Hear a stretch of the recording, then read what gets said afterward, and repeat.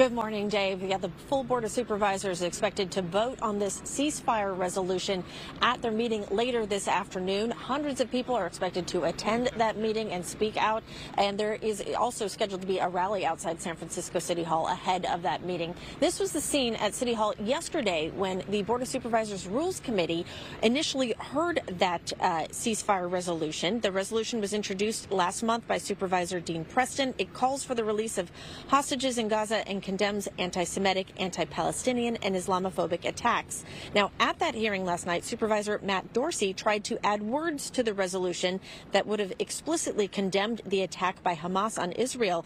But some people in the room booed the supervisor, gave his amendment a silent thumbs down. Others, however, who spoke out said they supported the idea and that it was an important thing to add to the resolution. There are three things that must be included in this outrageous resolution.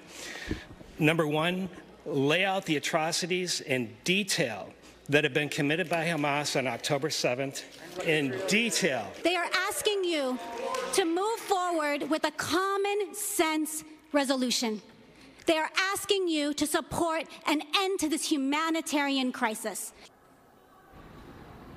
Now, before the hearing, more than 300 healthcare workers staged a protest outside the hearing room condemning the war and the toll it's taken on hospitals, healthcare systems, and healthcare workers in Gaza and the more than 22,000 Palestinians who've died in the conflict since October. Now, this resolution goes before the full Board of Supervisors today. There is a possibility supervisors will consider whether or not, once again, to amend the wording of the resolution to possibly include a condemnation of Hamas in it.